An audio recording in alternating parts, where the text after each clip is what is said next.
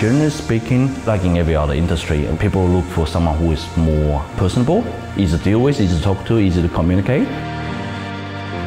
Most vendors want to hire someone who put their interest first, but not their commission first.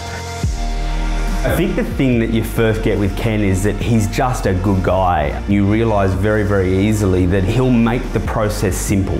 What made me pick Ken over other agents was he didn't have a sales pitch as a real estate agent. He made you feel comfortable, and he had a real depth of knowledge of the Inner West area. Ken is one of the most informative people I think I've ever met. He spoke to me every single day, and we were actually through that process able to also build a friendship.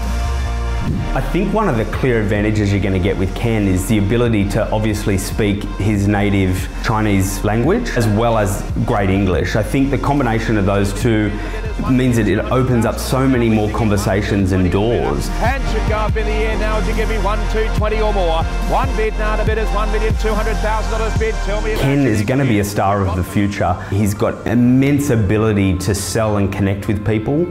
He's probably one of the best relationship builders that I've met in the industry.